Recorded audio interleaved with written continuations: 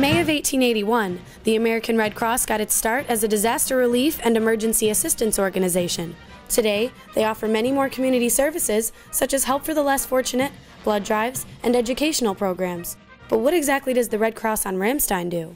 The Red Cross mission at the services to the armed forces stations is to provide real assistance to military families and civilians living here for emergency communication messages 2 and 3 and 4 and 5. Even with such an important mission, Ramstein's Red Cross still manages to provide all of the regular services of a stateside branch. For instance, they offer a variety of classes that fulfill job requirements, personal readiness, and most importantly, volunteer opportunities. Sure, why don't we just put that on there? Volunteers are important to the community because they fill a need.